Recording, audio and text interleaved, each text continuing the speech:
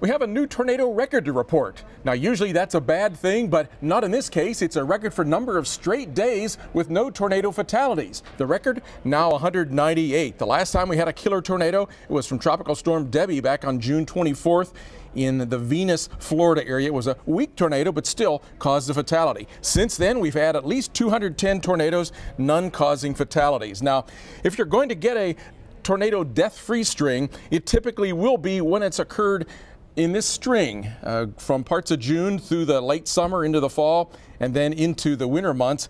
The only real month in there that averages a lot of tornado deaths is November. We often call that second season because there can be some tornado outbreaks. Most of the time it's that February through May period that have most of the tornado fatalities. We were able to make it through November this year because the weather pattern was pretty adverse. The jet stream coming in from the northwest, a trough really off the east coast. It's usually southwest winds and ahead of the troughs that give tornadoes. Only about 6 tornadoes in the whole month of November 2012, and they were all weak. So we didn't have any fatalities then, and we got through the Christmas Day tornado outbreak even with some strong tornadoes and no fatalities. It's a good thing. Let's hope that string continues.